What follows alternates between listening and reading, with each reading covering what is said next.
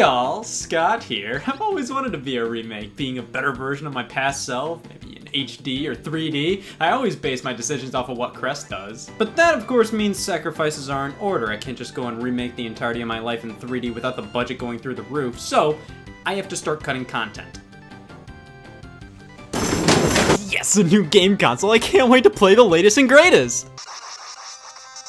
Don't look at me. Every single piece of thing has people saying, man, things were better back then. World War II, f that, it's all about the classics. To achieve a greater appreciation of a medium in its entirety, it's almost required to look back at where it was years prior. But sometimes, that can be an absolute nightmare. Access to older media may not be as readily available as the newer stuff, and that older stuff just may not have aged all too well. Which is why old media is sometimes reborn in a new age, retooled to be more easily accessible, remade to re-engineer that original piece of art into what it was always meant to be. Just kidding, it's for money. Remakes, remasters, re-releases, this is the best investment I made all year. Some may say these are all products of a lack of new ideas and creativity.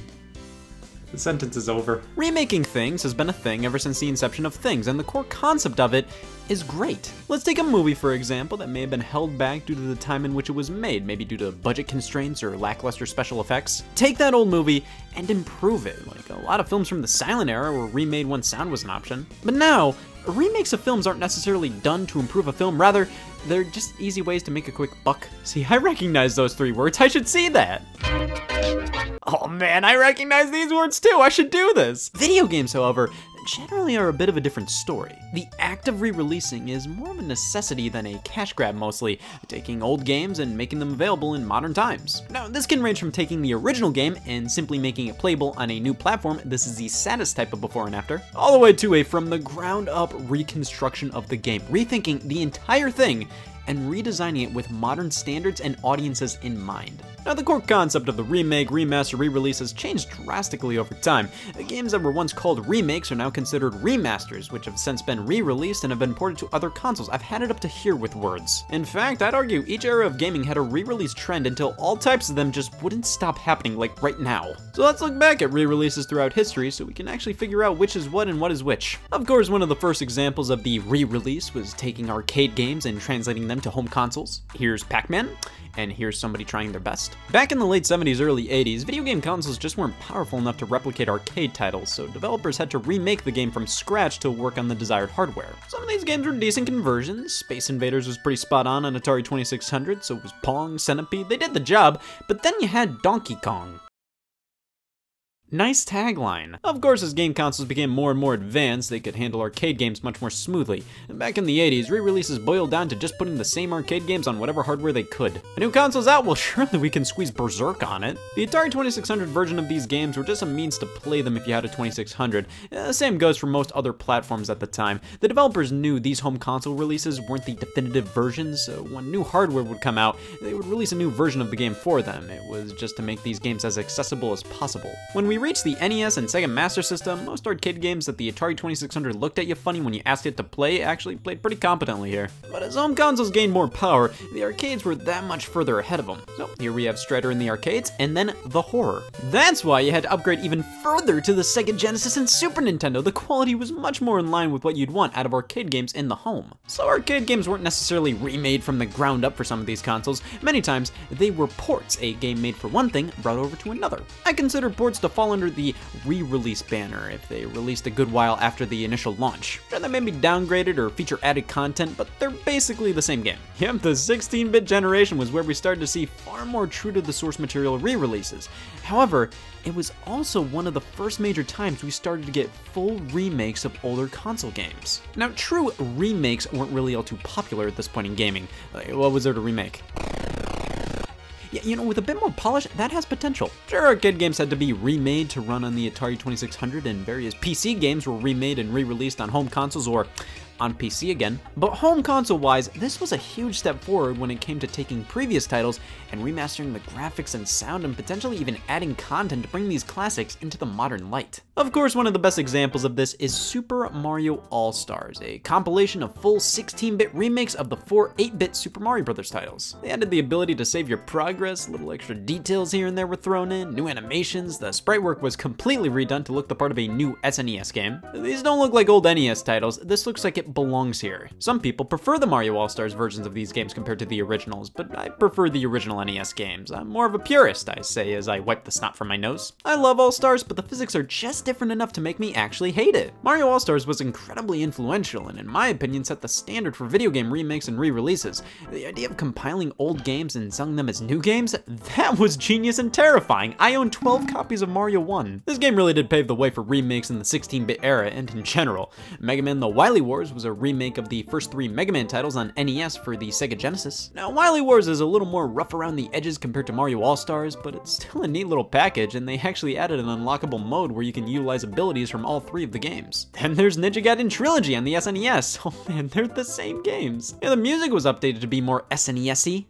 But the graphics, yeah, hey, 1995, 1991 called. It's really weird for me to see games on SNES cartridges that just don't look like SNES games. Like, by f***, it's Space Invaders on Super Nintendo. The original game came out in 1978, well now it's 1994, bitches! I gotta check the calendar. Remakes and re-releases on SNES were generally remastered like Mario All-Stars, but remakes and re-releases on SNES didn't happen very frequently. They happened, no doubt, but they picked some weird ones. They remade Tetris and Dr. Mario from the NES. Why? Sure, it's 2 games in 1, but these are remastered versions of NES games. Why not just make new versions of these games? They're puzzle games. That's like reusing bread. It's strange considering the SNES couldn't play NES games. You'd think Nintendo would capitalize on that and re-release more of their stuff, especially after how well Mario All-Stars did. But hey, I looked in the mirror. I'm not a 130-year-old Japanese company. I don't know what I'm talking about. In the background, though, the handhelds were an entirely different story. With portable gaming being a good bit behind console gaming, many developers discovered it would be pretty hard to bring their games over without huge amounts of sacrifices. But it would all be worth it due to being able to play these games on the go for the first time ever. Having to remake a game for far worse hardware, yes, that is considered a demake, and handhelds would get them all the time. Yeah, I wish I could never play Street Fighter 2 on Game Boy again, but hey, it's Street Fighter 2 on the go, maybe 4 more times. These early demakes for handhelds would lay the groundwork for handheld remakes to come. Sometimes, if not most of the time, they would be lacking in one way or another, but they would often entice you with a few killer features. Back then, those killer features were almost strictly just portability. That was the core reason for buying these versions. But as the 3D revolution hit our screens with the Nintendo 64 and PlayStation, the idea of re-releases became much more enticing to not only developers, but consumers as well. Like, do I really want to be seen with one of these in 1996? Who'd want to see a fetus play Nintendo? Do you really want to keep your old systems around just to play Chrono Trigger, just to play Excitebike, just to play old arcade games, when all of these games could definitely be played on your new systems? Well, these consoles were much more competent at emulating older systems without a ton of hassle, so much so that sometimes older games were just thrown into new games as bonuses. You could play the original Excitebike and Excitebike 64, the original arcade Donkey Kong and Donkey Kong 64. Galaxian was the loading screen in Ridge Racer. Games that were once the hottest shit on the planet became waiting rooms. But when it came to full-blown remakes, again, Excitebike 64, it has a 3D remake of the original Excitebike as an extra mode. Do you have a 3D remake of the original Excitebike as an extra mode? Fuck you, Donkey Kong 64. I believe during this time, developers were more eager to create brand new experiences, especially with 3D being the hip new thing to do. When it came to revisiting old experiences, they preferred just cleaning them up, adding some cutscenes and loading screens to Chrono Trigger and calling it a day. Resident Evil 1 started life out as a remake of the Famicom game Sweet Home, but it obviously became its own thing. That idea, however, taking this age-old game and modernizing it with a brand new direction and perspective is exactly what the gaming industry was going to experience a generation later with, oh hey, Resident Evil again. The GameCube, PlayStation 2, and Xbox was the golden era of all things lazy. All types of re-releases happened.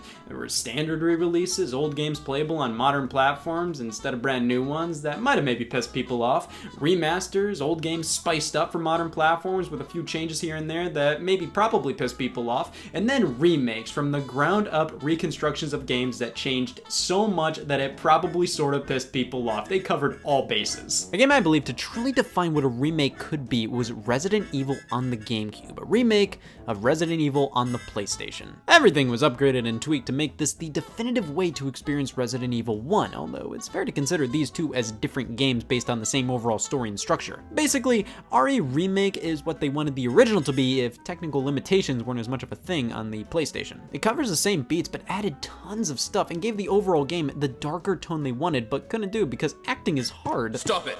Don't open that door! Similarly, Metal Gear Solid was remade on the GameCube as Metal Gear Solid the Twin Snakes, re-engineering the title to be more in line with Metal Gear Solid 2 than the original, and it is way more over the top. Twin Snakes is some good stuff, but it's such a tonal shift from the original game that I think these two stand on their own rather than Twin Snakes straight up replacing it. But then we have Conker Live and Reloaded on the original Xbox, one of the most loved or hated remakes out there. See, they took this cult classic N64 title and made it gorgeous. It's insane to think this was on the original Xbox and not the Xbox 360. And while various tweaks were made to the gameplay to make this the overall better game experience, little things were changed that make this version have way less charm. The animations are so stiff in comparison. In the original, Conker's entire face is fully animated to portray anger, sadness, happiness, you know, stuff us live people do. The remake seems to only really give him 2D eyelids to convey his emotions. Plus, in this M-rated game that is entirely focused on being crass and inappropriate, they oddly censored more stuff in comparison to the Nintendo 64 original. You're trying to tell me my Xbox can't say f***? Now, me personally, I find it funnier when f***ing shit are bleeped, but it's just bizarre that while the N64 version already had some dialogue censored, the Xbox version has even more of it censored when this is supposed to be the definitive experience, and the Xbox is for people who love to say the word f***. Plus, the old multiplayer was replaced with a completely different online multiplayer mode. This is a toughie because while they tweaked various things to make the gameplay and presentation better, they even added new scenes that poked fun at this being a remake. It's obvious this wasn't just a quick cleanup job. The thing is, Conker's Bad Fur Day was beloved for the character of it all. I don't know many people who say, this game's humor is terrible, but God, I love the gameplay. When you take one of the core gimmicks of the game being the fact that these cartoons swear, haha, how the story is actually very character-based and is one of the biggest elements of the game, how all the characters were full of life and a unique personality, and you censor more of it and make the animations worse, it's a tough decision to decide between the two. Do you want a better game or do you want the better Conker experience? And see, that's one of my big issues with a lot of remakes and remasters in general. See, they take the original game and they try to improve upon it, but then there's those few little features they don't improve on. They either forget to, or they change things up too much, or they just remove features entirely. So that begs the question, why wasn't there Wii Remote support in Twilight Princess HD? The Wii U supports Wii Remotes. You could have had both the Wii and GameCube control schemes in one game, Nintendo. Why aren't you writing me back? But remakes weren't the only thing this generation experienced, since the Dreamcast, you know, f***ing died. Sega brought over loads of their games to the remaining big three platforms with some new content added. Plus, they remade many of their classic titles in 3D via the Sega Classics collection, alongside tons of compilation discs featuring so many classic titles, making tons of old school favorites playable on these things people were actively playing at the time. And then there was Resident Evil 2 and 3 on the GameCube. What the hell was going on here? I don't know why it took me so long to realize these are just PlayStation 1 games on GameCube discs. They didn't add anything, didn't change anything. If you played these games on the PS1, you played these games on the GameCube. I never heard anybody talk about the GameCube versions of these games, but for some reason, I always expected them to be somewhat remade along the lines of the GameCube remake. But if that were the case, I'd hear more people talk about these games if they were actually remakes, so I have no damn clue why I didn't expect these to be just straight up ports. This was somewhat unprecedented at the time, to just take an old game from the previous console and throw it on the new one with no enhancements, just another way to play these old games. If they released these two games part of a bundle, a Resident Evil 2 and 3 collection, then it wouldn't be anything new. But while this business tactic was a bit abnormal at the time, it would later become so much more popular with generations to come. With the 7th generation, there was a huge leap forward with presentation. We got HD graphics, online play was the standard across everything. This must have meant classic games were fully remade from scratch. What the f is this? Welcome to one of the nicest infestations I've ever met. I'm not complaining, but an infestation's still an infestation. This is what I consider to be the HD remake era. Games that were consistently called remakes back then. Oh my god, Rayman 3 remade? Do you have no shame? This is just the original game in widescreen. Yeah, it's a little bit crisper, but it still looks old. Models, the textures, they don't look modern at all. Like, I'll happily take the game in widescreen, but nothing else looks all too improved. See, we got tons of classic games re-released during this era through digital shops, compilations, or HD collections, and whenever it would have HD at the end of the title, it basically meant the only thing we did was put this game in widescreen. Let's get out of here! Here's my problem with these. Yes, it was nice to have these games in a slightly more modern format on a new console with improved visuals, kinda, but when you put these games in a higher resolution and that's all you do, it kinda makes the visuals look more dated this way. See, Resident Evil 4 on the GameCube, this game and the models were made for a lower resolution, and thus it hides a lot of imperfections. They didn't put as much detail in some areas because the resolution would mask it. Resident Evil 4 HD on the Xbox 360, yeah, sure it's cleaner, but the fact it's now in HD, it's so much easier to see where this game has aged, and it oddly looks older now. This is on the same console as Resident Evil 5, with them both being in HD. It's easy to see how these visuals have aged more so. I'm not saying RE4 is a bad looking game, far from it, but you can appreciate the visuals more in something like the GameCube version. Here it looks like a GameCube game running in HD, and it's harder to appreciate in this way. I like remakes when they upgrade the visuals to the point where you can't tell it's an old game. Nearly all quote-unquote remakes during this era were not that. Like here, point out the old game. These remakes are more so called remasters now, which is a much better term for them, and many describe them as they may be unimpressive at first, but they're how you remember the game looking. And when you see the original, it's like night and day. Yeah, with some games, sure, but most of the time, these remasters were literally just widescreen versions. At least this made many games more readily available on modern platforms, but these remasters felt very budget. Obviously, these developers just wanted to make these games available on these consoles with slightly upgraded visuals. They didn't want to remake the entire game, so just throw together some HD collections where the games constantly swap between 4x3 and 16:9. This just looks bad. Devil May Cry HD featured in the HD collection. Listen, I understand why it flip-flops between aspect ratios. It uses pre-rendered video files alongside cutscenes that take place in-game. Devil May Cry was initially made with 4x3 in mind, so these videos are justifiably 4x3. The in-game cutscenes and gameplay, they were able to modify the code to run these in widescreen. The video files are pretty much stuck the way they are. I get it. Unless they wanted to go in and remake all of these videos, they had to do it this way.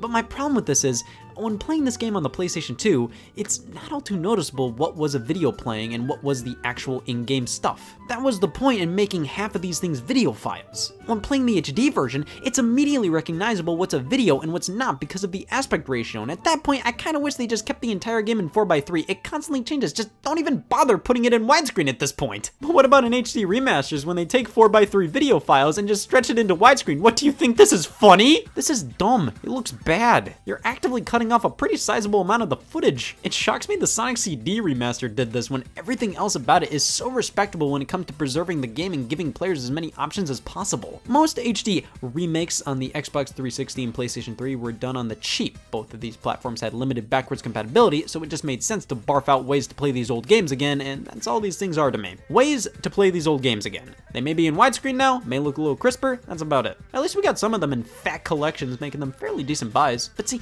I wish I popped in the Ratchet & Clank collection and had a cool menu with tons of extras and behind-the-scenes features. You know, scratch that, I want none of that. Oh my god, thank you, Sony! The HD remasters during this generation were fine times 10. Many of them looked pretty good, and it was nice to be able to play these games in HD, technically.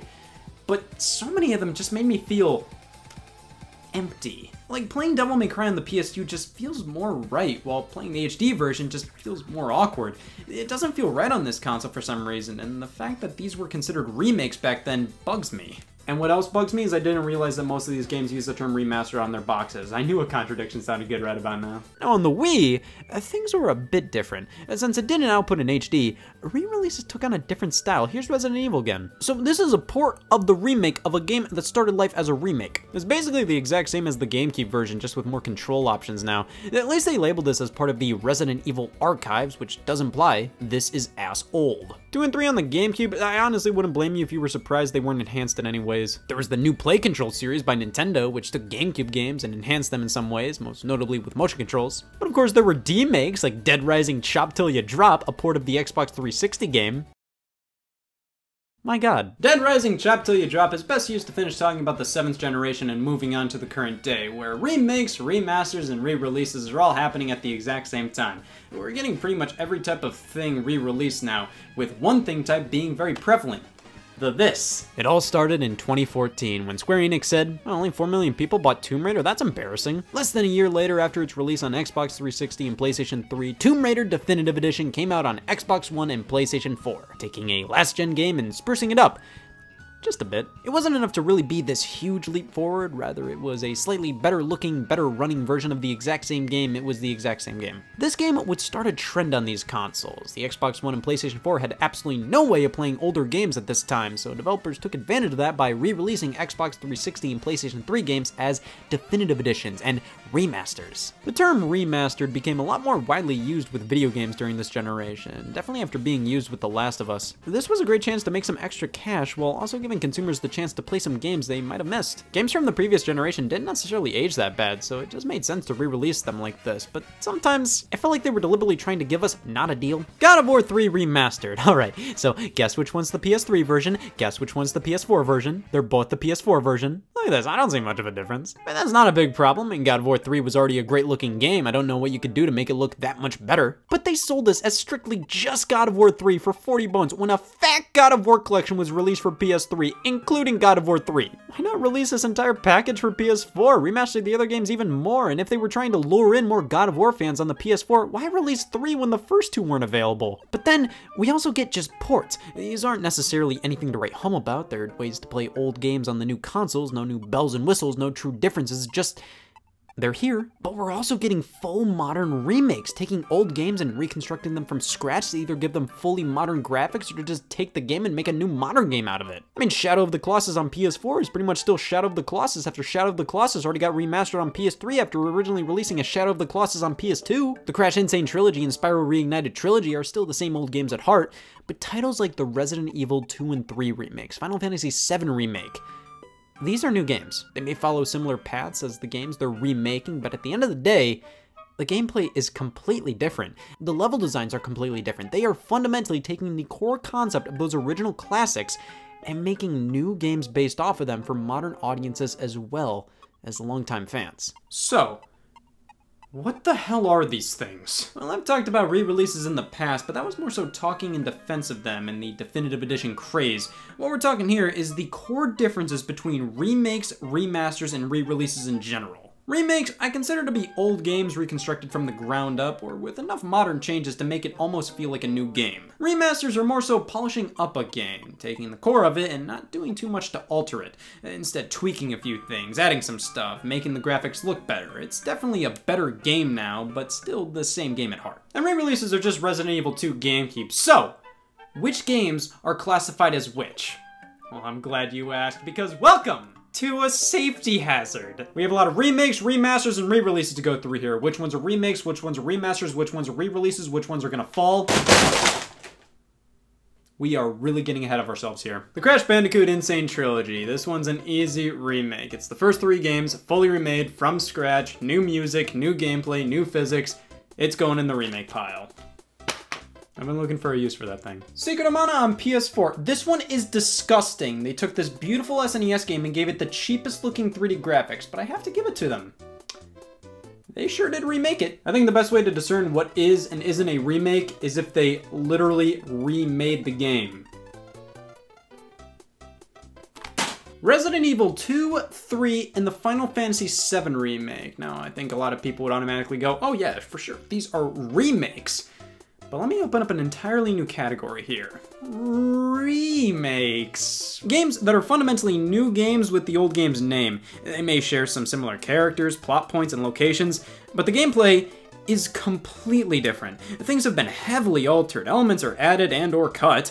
These are pretty much new games disguised as remakes, but they get the honor of being called remakes. Dead Rising, chop till you drop. We'll just open up the demake pile here. This is Dead Rising, but it was heavily downgraded to fit on the Wii. So yes, demake. Super Mario 64 DS. Yeah, I didn't really talk about handheld remakes throughout history, and that's because most of them are pretty much the same. They had some really cool stuff, and even if they don't add anything, the fact it's now portable is enough of a selling point. However, they all have at least one thing that keeps them from greatness. Mario 64 DS adds so much to the original game on top of altering tons of it. It's still Mario 64 at the end of the day, but they changed around a few things, and it is now really lame to control with the DS. While some things had to be downgraded for this to work on the DS, it's not a demake considering I think they added more than they took away, so I think this is more so in remake territory. Silent Hill HD Collection. This is a compilation of Silent Hill 2 and 3 in HD. Good for it, but it's not good. This is a buggy, amateur-feeling remaster of these two games, but the studio who remastered them had to work with the code Konami gave them, which was unfinished. They didn't have the finalized code from the game, so they had to rebuild parts of it themselves.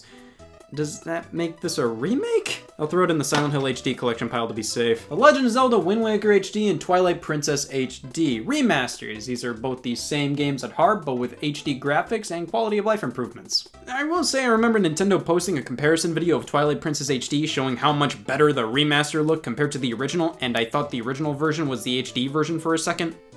I don't really care for how Twilight Princess HD looks, but that doesn't make it any less of a remaster. Donkey Kong Country Returns 3D, the 3DS version of Donkey Kong Country Returns. It gets rid of motion control, offers new difficulty options, it includes new levels, it's portable, and it fixes my biggest problem with the original game. It's in 3D now. But the resolution and frame rate take a hit. It doesn't look as good. I would have said it was a remaster, but it was obviously downgraded to run on the 3DS. How about this? It's a D-remaster. It's enhanced in almost every way, but was downgraded to run on the system. The Legend of Zelda Link's Awakening for the Nintendo Switch remake. It's obviously very, very faithful to the original, but with its new art style, it was obviously reconstructed for the Nintendo Switch. Resident Evil Remake. See, this is close enough to the original to be considered a remake and not a remake. Resident Evil Remake. It's the same game on a new console. Resident Evil Remake Remaster. It's the same game, but it looks better.